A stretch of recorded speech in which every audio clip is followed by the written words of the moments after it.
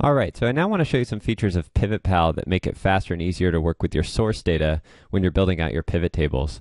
So if you remember, we were just investigating this blank down here and these 8 rows that made up that blank. And to do that, we went over to the Data tab, and then we found the category field here and filtered for blanks.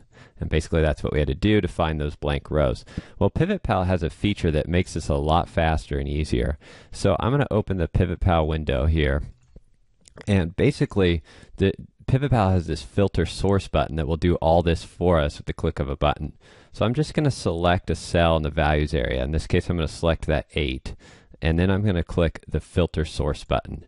And that'll automatically filter our data source for the category of blank. And you can see it's done that here and filtered for blanks and then showing us those 8 rows.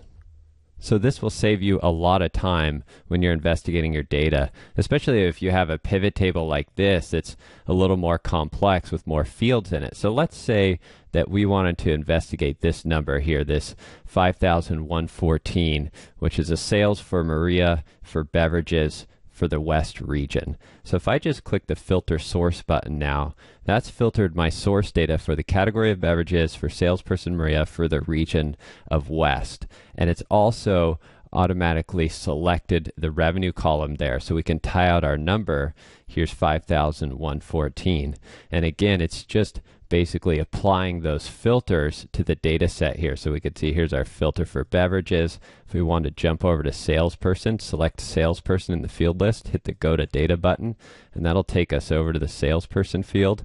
And again, it's showing us that it's applied that filter there.